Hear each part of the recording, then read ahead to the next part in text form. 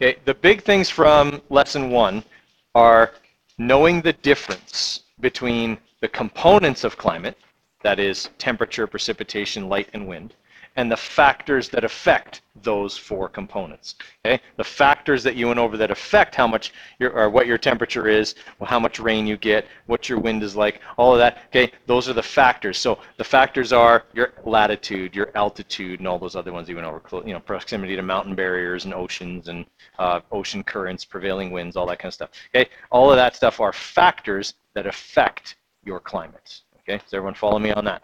Okay, what we're going to do tomorrow and Monday, okay, is an activity with the climatograms, okay, which I talked about at the very end of the lesson, the graphs, okay, that show the precipitation and temperature of the specific area. We're going to be using those 4 is to figure out what factors affect the climate of various Canadian cities. So we'll be reviewing those factors and looking at, okay, well, this Canadian city's got a climate graph that looks like this, and it's located, you know, right beside the Rocky Mountains. So if it's Calgary, we'd go, okay, so it's got, it's close to the Rocky Mountains, so, you know, probably proximity to mountain barriers would be a factor that affects its climate.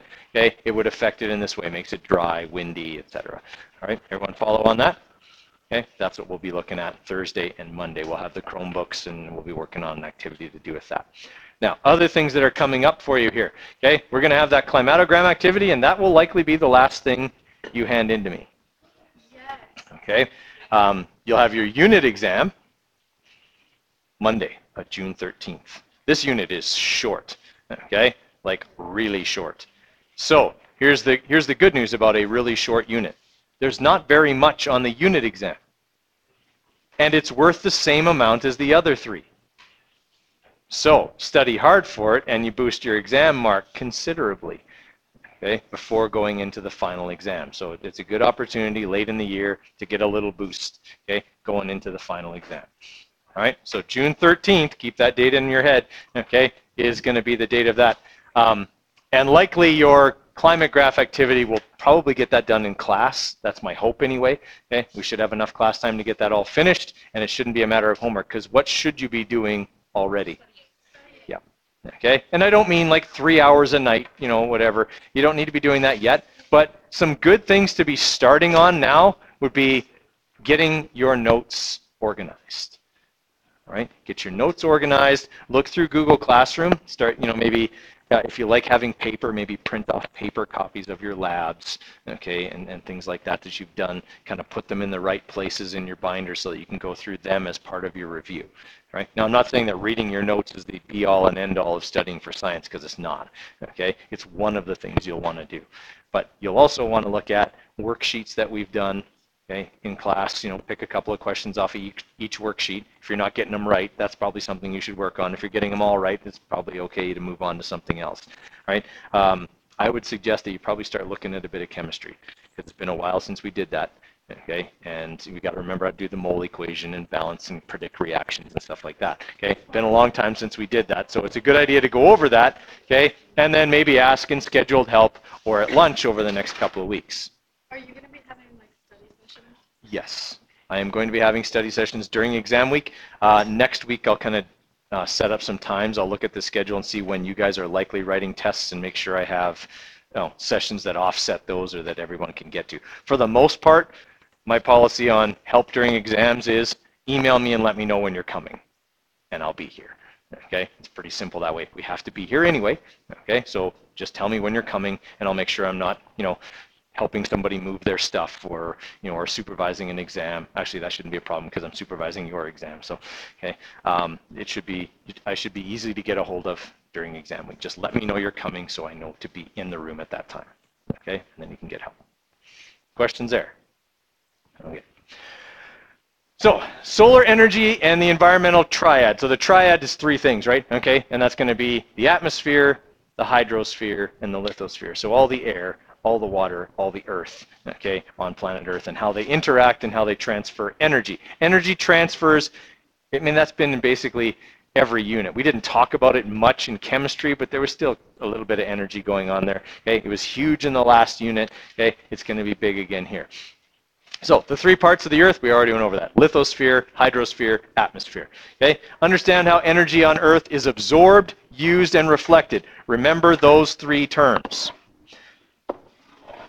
Okay? Sometimes when we talk about used, we also use the word converted. Okay? Three things can happen to solar energy when it hits the Earth. Those three things are, it could be absorbed, it could be used, or it could be reflected. Oh, no, that wasn't my question. Oh. I'm asking one else. Oh, because it used to be Unit 3, we changed the order, and I forgot to change the number. Yeah. We used to do physics last, but then it always got shortchanged, so we stopped doing it last. Yeah. Okay. So when light hits the Earth's surface, it can be absorbed, okay? It can be reflected, or it can be used or / converted. What process does that? Photosynthesis. It strikes a plant, the plant converts it from solar energy into chemical energy, and that's what starts the food chains. Okay? If it wasn't for plants, there'd be nothing on Earth. Right? They supply the food for everything else. Right? They are the only organisms on Earth capable of converting the one source of energy we have into other forms of energy. Right? So without plants, things go wrong in a hurry. Right? That's why when we see in the fossil record things like, big cataclysms and stuff like that, it's usually the result of the sun being blocked out or disrupted or something like that by ash or dust or things like that. And that interrupts photosynthesis, and then everything else dies. Okay? All right. What is going to determine how much absorption versus reflection happens? Okay, so how cloudy it is. Okay, what else? Okay, how much water there is around. Yep. Time of year. Okay, could also be part of it because we talked about that was latitude, right? The effect of latitude turning the Earth, okay, or tilting the Earth back and forth. Okay, the material, yeah, what the surface is covered with. That's the biggest thing. Okay, what does the surface look like where the solar energy is incident? That means where it hits. Okay, so what we call that is albedo. Okay, that word's going to show up here in another slide or two. Okay, albedo is the reflectivity of the Earth's surface. Right? When you take physics, you learn that light is made up of different wavelengths. Okay, visible light, and there's X-rays and gamma rays and infrared rays, which are heat. Okay, things like that. But light reflects off of light-colored surfaces and is absorbed by dark surfaces. All right. The example I used in this before was if you have two cars that are sitting beside each other in a parking lot. One has a black interior and the other has a white interior or a light-colored interior. Okay. When you get into the light-colored interior car, it's going to be cooler inside. All right, because light colors tend to reflect the solar energy back as opposed to absorb it. Anything that's dark in color or black absorbs energy quickly. Okay, I don't know if anyone's ever seen these, but sometimes they sell at like Canadian Tire or Walmart or camping stores these camp showers, and they're basically just a hot water bottle painted black. Okay, so it's just a square container that can hold water, and it's black. You put it in the sun, and it gets hot. And the water inside gets hot, and then you can have a hot shower as opposed to getting in the river that's cold. Okay? And it doesn't use any fuel because it just uses the sun's energy. Okay? Now, if they made that white, it just wouldn't work. Okay? If there was a white water bottle, it wouldn't absorb any energy. It would reflect most of the heat away, and you'd have a cold shower. Well, you could have just gotten in the river for that. Okay? So that's kind of how those work. Right? If you ever look at like coolers, okay, the inside of a cooler, it's typically what color? Yep. Okay? Typically it's white.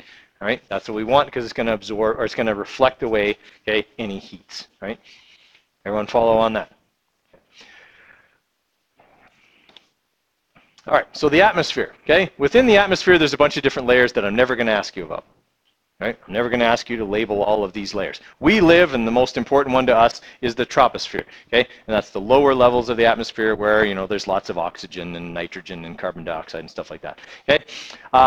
What happens with the atmosphere is obviously it's made of a bunch of gases, okay, and it gets thinner the higher you go. Okay? This is the issue with being a climber. If you climb to the top of Mount Everest or K2 or any of the kind of major peaks in the world, you get essentially close to the upper limit or sometimes even out of the troposphere. And the pressure of the atmosphere is a lot less. Okay? What we feel is atmospheric pressure, that thing that makes your ears pop if you're going up and down hills. Okay? If you get to the point where that's low enough, the gases that are normally dissolved in your blood start to turn into gases again. They bubble. Okay?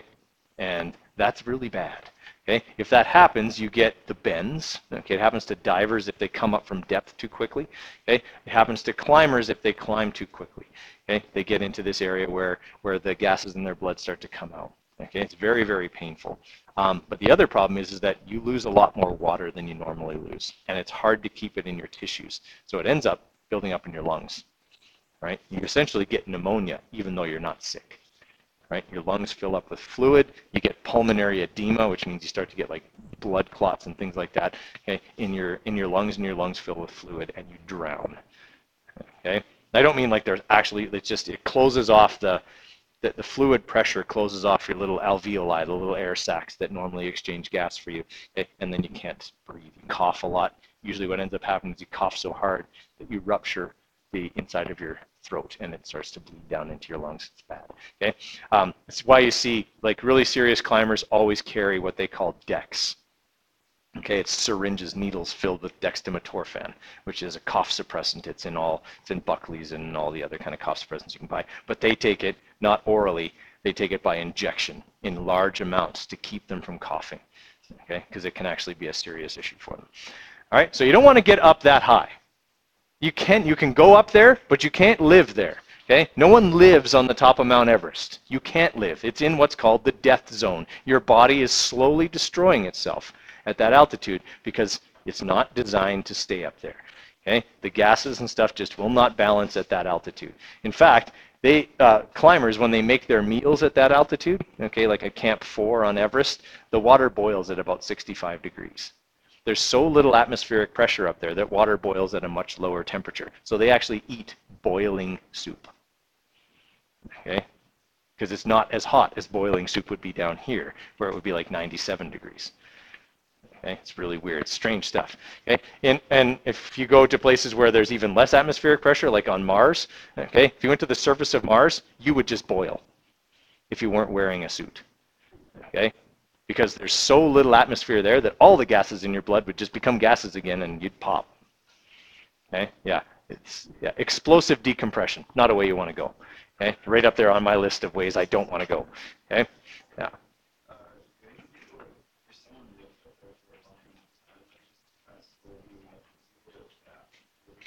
No. I mean, the Sherpas live on Everest. They have, they're very barrel-chested. If you've ever seen a Sherpa, they have giant chests, and it's not because they're muscular. It's because over, hundreds of years, their people, their genetics have made them so that they have large lung capacity. They're very barrel-chested. Okay, Sherpas are the people that live on Everest. Yeah. They live on like base. The base camp. They get hired to carry gear up all the time. Yeah.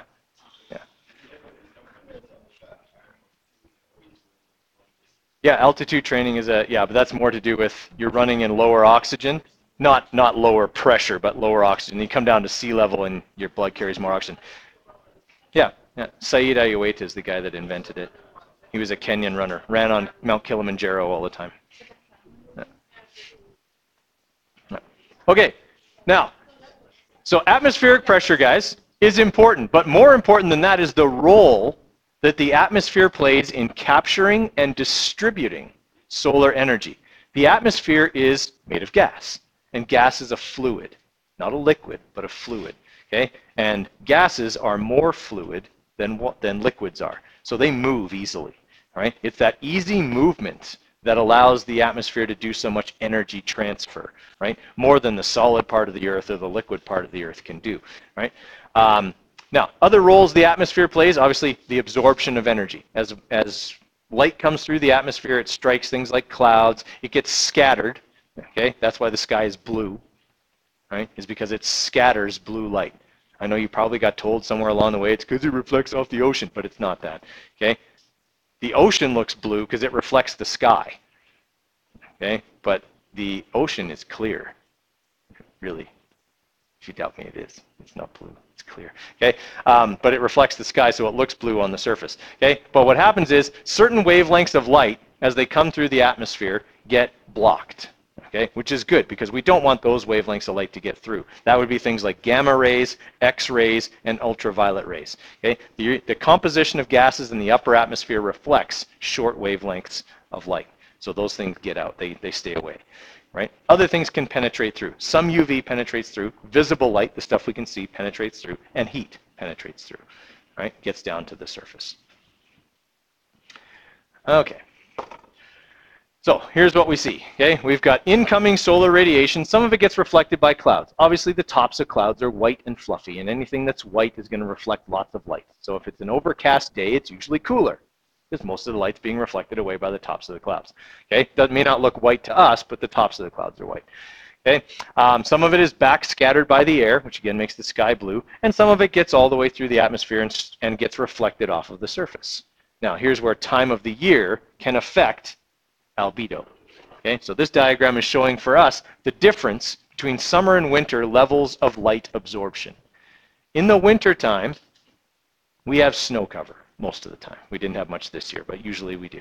Okay, well, snow is white, so it reflects away most of the light coming in. So you can see in this diagram here, it's 85 to 90% of light that is incident on snow gets reflected away, and 10% to 15% actually gets absorbed.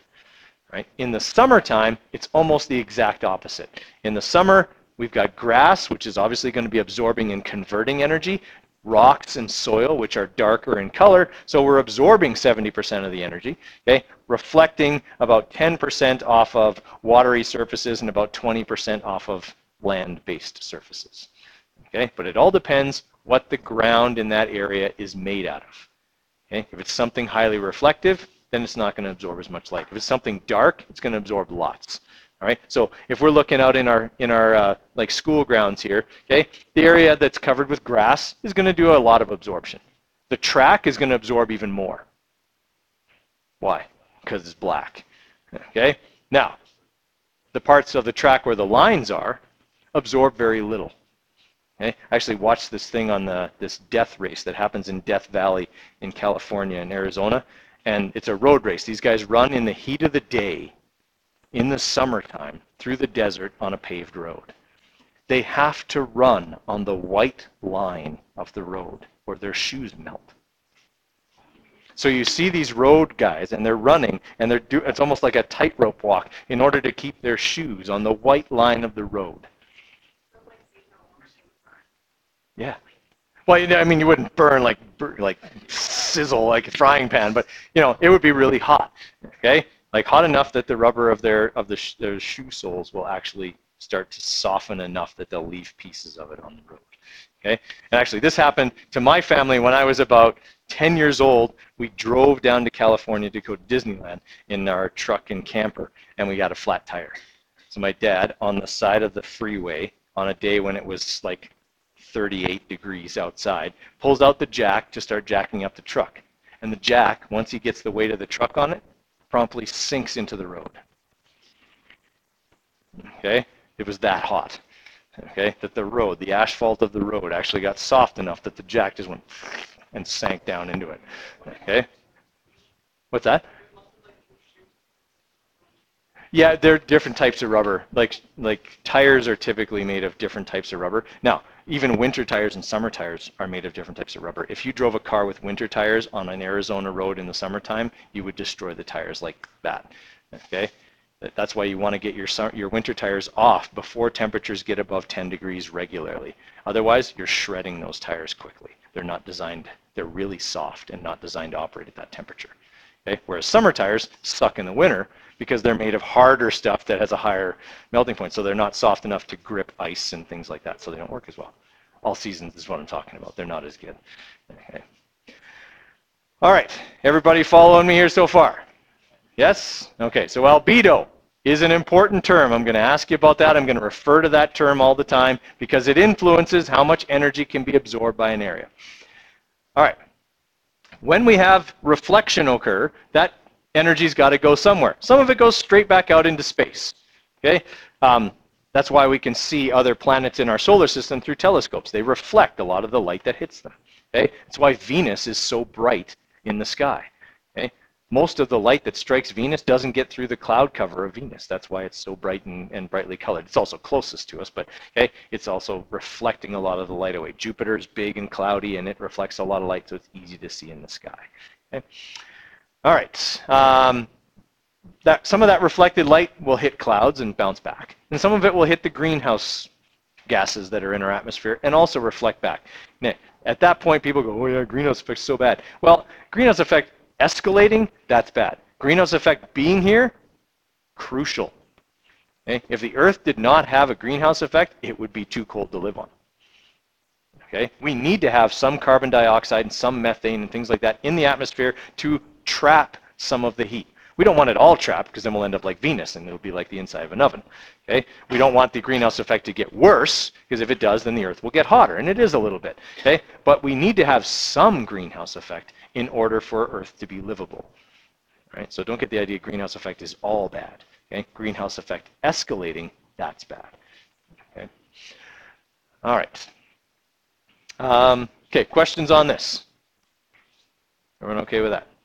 Okay, so that's why obviously in the wintertime, we got everything working against us in terms of energy. We're tilted away from the sun like we learned yesterday, okay, which means we have lower intensity light striking the surface, and all of that lower intensity light is bouncing off of highly reflective surfaces and staying cold. Okay? This is why in the wintertime we throw sand on the roads.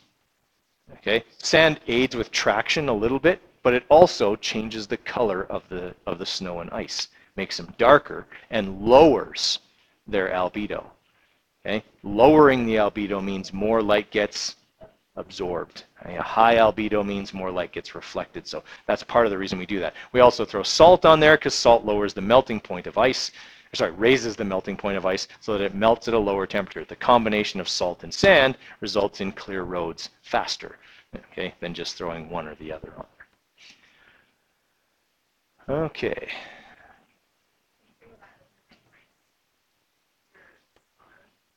Yeah, if you don't keep your car clean and salt is allowed to stay on your car for long periods of time, it'll start an electrochemical reaction with the metals of your car that will result in rust. Yeah. So keep your car clean. All right, so gases present in the atmosphere help maintain the Earth's temperature and climate. So this is the greenhouse effect that we talked about a little bit already. Okay, carbon dioxide, CFCs, so chlorinated fluorocarbons. Okay, methane, ozone, nitrous oxide. Okay, they allow light to go through one way, but they don't allow it to come back the other. It's kind of like one-way glass, you know, like they'd use in a police interrogation room, okay, where it looks like a mirror, but there's people watching from behind, okay, and it's, you know, it's suspect number 2, you know, and they're identifying in the lineup and things like that, okay. It's kind of like that. Stuff can get through, okay, but it can't get back out, right? So that's what traps some of that heat. Does all of it get trapped? No. Okay, not all of it gets trapped. It's not like Venus, okay, where basically all of it gets trapped. Lots of it still gets back out. Okay. All right, so the greenhouse effect is important. Well, I found this picture the other day, so I just wanted to show it to you. It has to do with the rain shadow, presence of mountain barriers thing you talked about yesterday. Okay, on one side of the mountains you get lots of precipitation, and on the other side of the mountains it's quite dry. We're in the rain shadow of the Rockies, okay, because as moisture gets pushed up and over the mountains, it condenses on this side and falls, and you can actually see that happening here on Mount Robson. Okay, when you go to, if you ever go to Mount Robson and watch it, stay there for like 6 hours or so, and just it's neat to watch the stuff that happens there. But clouds will just all of a sudden form out of nowhere.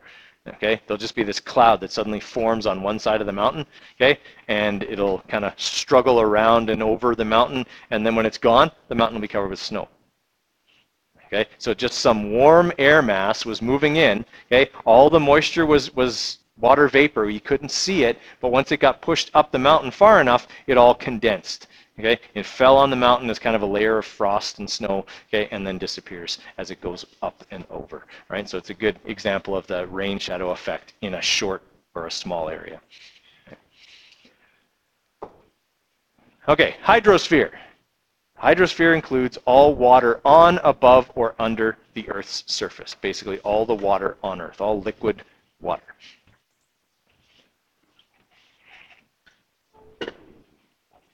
Okay, so it can be, but sorry, we're saying, I said liquid, but I should say also vapor, although the vapor would be part of the atmosphere, okay, and ice. Okay, ice is important. We don't have glaciers and things like that. We don't have a lot of the fresh water that we take for granted here in Canada. Okay, less than 0.1 of all percent of water evaporated from the surface of the Earth actually gets returned to like lakes and rivers and streams or seeps into underground. The rest of it is going to the ocean, okay, via runoff in rivers, okay, or frozen up in polar ice caps, which of course right now are all receding. Okay, so there's a lot of issue with kind of maintaining fresh water. Okay, if I'm looking like on a summer day, okay, it's not really warm today, but okay, if water is evaporating from the surface around here, it is highly unlikely that that water vapor will return to us. Because once it gets into the atmosphere, it's a gas. Gases are very fluid and they can move easily. So it's unlikely that it'll fall right back down on top of us. It's going to fall somewhere else.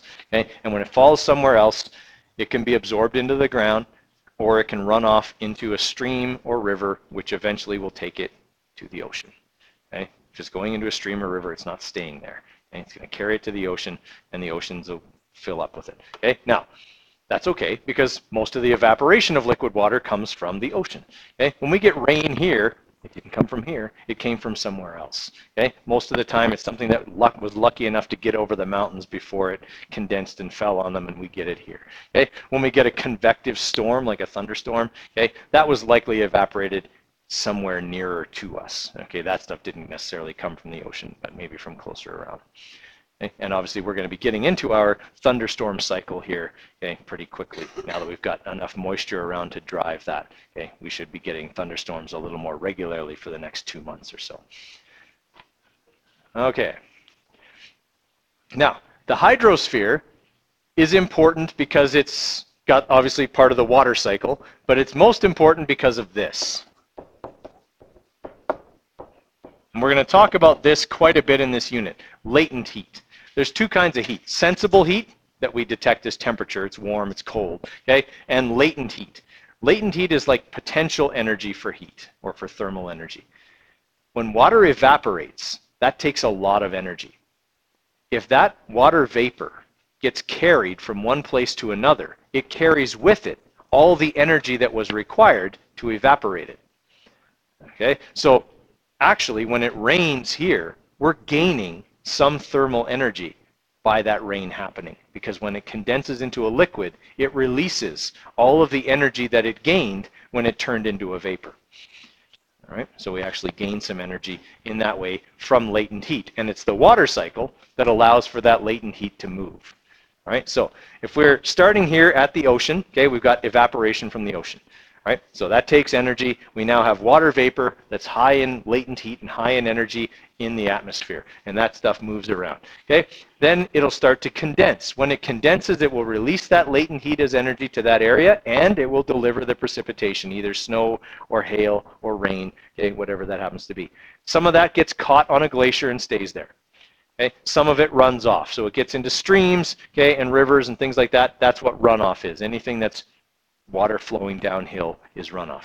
Okay, while it's running off, sometimes it gets caught up in lakes or wetlands or things like that. That's where it can be absorbed into the earth. We call that process infiltration. Okay, infiltration is absorption, right, into the earth.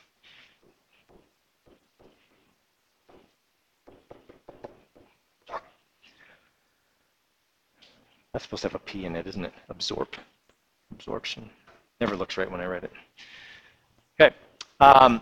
So we've got absorption into the earth. Now, when you absorb water, okay, it's not like a sponge. Okay, the earth doesn't necessarily absorb water like a sponge. It's more of a percolating. So if you've ever watched like how coffee gets made, right? They grind up the grounds of coffee, and the water kind of goes between the grounds, and it picks up a lot of stuff the coffee as it goes through there. Okay, that's what it's like when water gets absorbed into the soil. Okay, it percolates and moves between the soil particles, picks stuff up like minerals and stuff as it goes down.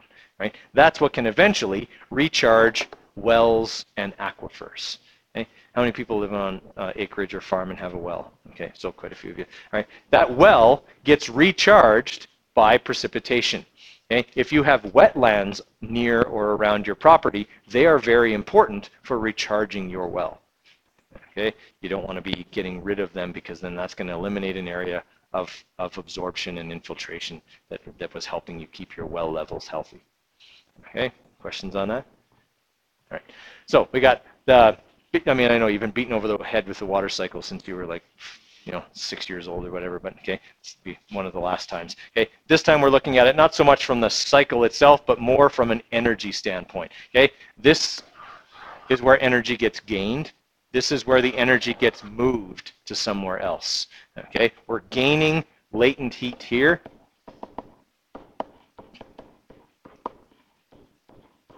Okay, and then it gets transferred. Okay, so it moves with wind. Okay, and then receives, right?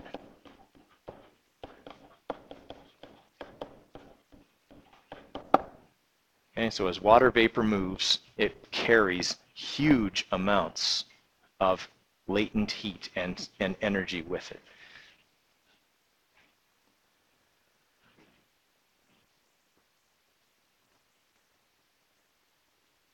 Okay, and obviously the Earth has been recycling all of the water, okay, on Earth for billions of years. Okay, there isn't inputs of water from other places anymore. I mean, occasionally from an asteroid or something like that, but okay, for the most part, we've got all the water still here. Okay, so the water in your water bottle could have been dinosaur sweat. Yeah, it's a pleasant thought for you. Okay, most of the water on Earth is salt water. It's saline, it's in the ocean. Okay, I mean, we look at rivers and things like that and we go, oh, wow, there's a lot of water here. There's a lot of water in that lake, but it's nothing compared to the amount of water contained within the oceans. I mean, the oceans can be, in some places, 15 kilometers deep. All right, and they cover 2/3 of the Earth's surface. We're talking about a lot of water. Okay, we don't have access to that unless it is evaporated from the oceans and brought here via precipitation. Okay, we have to rely on obviously the fresh water, okay, which we're getting from rivers, okay, or from lakes or from wells. Okay, in Okotoks we use a little bit of both. Okay, we obviously draw some water from the Sheep River, but most of our drinking water is drawn from wells that are recharged by the sheep and the wetlands in the surrounding area. Okay, where does all that water come from? Well, anything that's in a river is coming from a glacier. Okay, somewhere, snow melt from somewhere. Okay, this is the Robson Glacier on Mount Robson. Okay, and as with most glaciers around here, it is receding. Okay, that means it is getting smaller. It is getting a lot smaller. Okay, when my dad and I did this hike, and you can see you guys were not very old when we did this hike, okay, in 2003. Okay, we walked past a sign that said, the Alpine Club of Canada in 1902 marked this point as the toe of the Robson Glacier.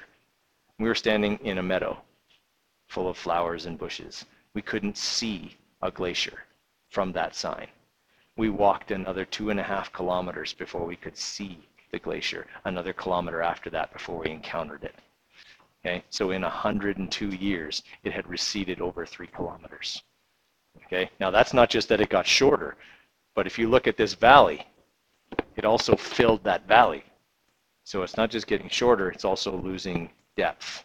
Okay, so it's a lot of water, okay, in 100 years. Okay, this glacier just keeps receding, and they're all doing that. Okay, the only way to get glaciers to grow is to have repeated cycles of really cold weather where they can grow because snow doesn't melt as much in the summer. Okay, we've had a number now of years in a row with abnormally high temperatures. Okay, if we get a few years of abnormally low temperatures, then the glacier might go out a little bit.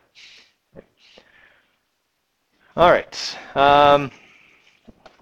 Cover that. Okay, the lithosphere is the solid parts of the Earth, okay? All of the rocky parts of the Earth.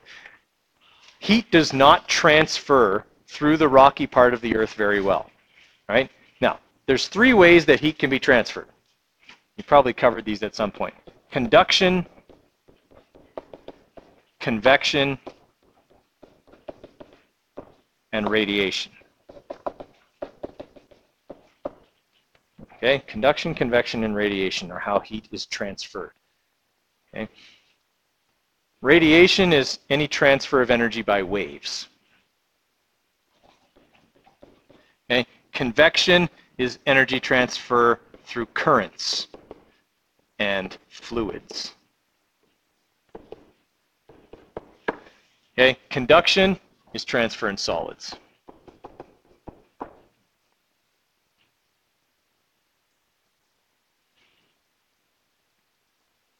Convection is the most important of the three, at least for us on Earth in terms of transferring energy from one place to another on Earth. Okay? Convection currents happen in fluids. Okay? If they happen in the atmosphere, it's moving air. What do we call that? Wind. Okay? When we have wind, it's evidence that convection is going on. What causes all three of these things to happen?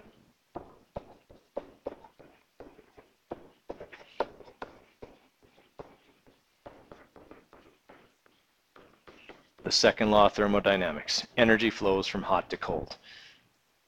Okay? These three things help to make the second law of or are the way that the second law of thermodynamics allows heat to move from one place to another. Okay? So in your own house, on the main floor, you've got the little heating vents, okay, that are on the floor, right? Why are they on the floor? Why aren't they on the ceiling? Heat rises. It makes sense to have them down here where the cold air sits. Okay? That way the hottest air encounters the coldest air, and what happens is that hot air rises, okay? And then as it cools, it descends, okay? And then gets moved back up again, so you get this convection current. Hot air rises, cool air descends, you get a current forming a cycle, okay? That's convection. That happens even on a global scale, which we'll look at here in a couple of days. Okay? Conduction only happens in solids. It can only happen in solids because it requires particles to be really close together. Okay? In a solid, particles are packed together. And when they move back and forth, they run into each other. And that's how they transfer energy. They collide and they transfer energy to each other. In the same way if you've ever played pool. Okay? When one ball hits another ball, it transfers energy. That's like one atom hitting another atom. They just vibrate back and forth and they hit each other, okay? And they transfer energy up. So if you've ever put like a spoon in a pot, a metal spoon, the end of it eventually gets hot because that process, molecule by molecule, has transferred heat from the hot liquid to the end of the spoon. Okay? Is it very fast? Not usually. Depends on the material. Okay? But most of the time conduction is not very good and it's not very efficient. Okay? So we're not going to be transferring heat from one place to another on Earth by the collision of tiny molecules over hundreds of miles. Okay? It's just not going to work over big distances like that. Can wind easily transfer energy over hundreds of miles? Absolutely. Okay, that's why convection is the most important method of heat transfer on Earth. It's moving through the most fluid part of the Earth. It moves most easily over great distances. Okay, radiation. Radiation is important for getting the heat to Earth, but once it's here, it's all about convection. Okay, the only way heat can get here from the sun is by waves from the sun. Okay, but once it gets here, then it's all about convection. All right, so the importance of the lithosphere has to do, again, with that albedo thing we talked about. Okay, the role of the lithosphere is not about transferring energy, it's about the absorption of energy. Right? It's the thing that's going to be either dark colored or light colored and affect how much energy gets absorbed by that area. Okay, it's also where plants live. Okay, if it wasn't for the lithosphere, there'd be no soil. And then there'd be no plants that could capture light and turn it into chemical energy. So the role of the lithosphere is not about energy transfer, it's about absorption and conversion. Okay? The atmosphere will take care of the transferal. Okay, so what's the importance of soil? It's the topmost layer of the Earth's surface. Like we said, layer where plants can grow. It's its own ecosystem. Okay, it's going to have living things and non-living things in it. That's biotic and abiotic, chemicals. Okay, all that kind of stuff. Okay, this here might not look like soil, but it is. Stuff's growing in it. Okay, mesquite bushes and things like that can grow in even the rockiest, poorest-looking soils. Okay, obviously, thick, loamy, black-looking soils are better. Okay, but plants can be adapted to grow pretty much anywhere. Okay, when you look at soil, if you ever dug a hole as a kid, okay, you probably noticed that there were layers, right? You had the nice, easy to dig through layer, and then usually you hit clay, right? And that's usually when you gave up digging, because it gets really hard to dig through the clay, okay? But if you kept digging, eventually you would start to encounter bigger and bigger chunks of rock, okay? The rock is what we call parent material, because it's where soil comes from. Soil is the result of the weathering of rock. Okay, so all the soil that's ever built up was because rocks were breaking down, and the silt and material from that breakdown is accumulating, and plants can grow in it. Which is why as you go further up a mountain, soils get thinner and thinner, and the complexity of plants gets simpler and simpler. Okay, you don't see trees generally growing on the top of a tall mountain. Just put it on my desk, Emma, that'd be fine. Okay, so is that making some sense there? Okay, I would expect that, on a multiple choice exam, you'd be able to tell me about the layers of the soil. So there's the topsoil, or the A horizon. The B horizon is mostly clay, and underneath that is the parent material. Okay, that's the C horizon, and that's rock. Right? Why do you suppose there's clay between the topsoil and the rock? Why is there always clay there?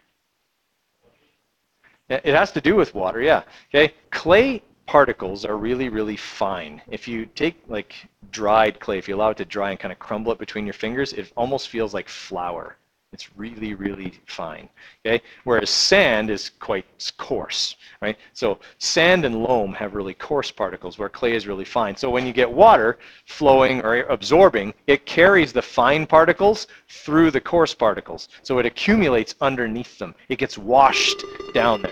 All right, we'll talk about that. You will not have a quiz tomorrow. Okay, we'll talk about that a little bit more on Friday. Actually, you'll watch a podcast more of it on Friday. Okay.